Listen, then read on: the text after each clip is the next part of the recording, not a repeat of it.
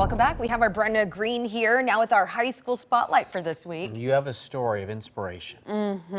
Definitely going to make some viewers misty. We're introducing you to Estacada High's Ryan Hunt. Hunt has Down syndrome, is playing high school football this year, and what he did on the field last week, well, it's gone viral. My wife says one day, well, why can't he play? You know, why not? And I didn't have a good answer. It's safe to say John Hunt and all of Estacada is glad he didn't. The team eased Ryan in at first, but they couldn't keep him out of pads for long. His will and his energy. I mean, he's awesome. He brings something, obviously, to the team that's unique to pretty much any other player on the team. So the team decided to reward Hunt in Estacada's first JV game of the season, as Ryan scored an 80-yard touchdown for the Rangers.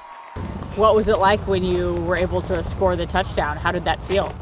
That felt amazing. It was pretty loud. Everyone was cheering. There was a lot of tears in the stands. Everybody was real excited for him. He just ran up to me, jumped in my arms, gave me a big old hug. And then I don't think the smile left his face all night. It was ear to ear all evening. You know, he just thought he was king of the school for a day. Go!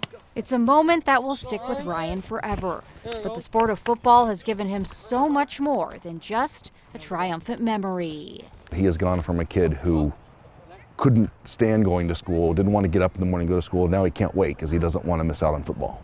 It's absolutely turned his entire attitude towards school around. And you know, he's doing better in class. He's doing better socially. It's just been night and day. Football has obviously taught Ryan a lot, and his dad hopes that both football and Ryan can teach others as well. The biggest lesson to be learned here is don't limit people.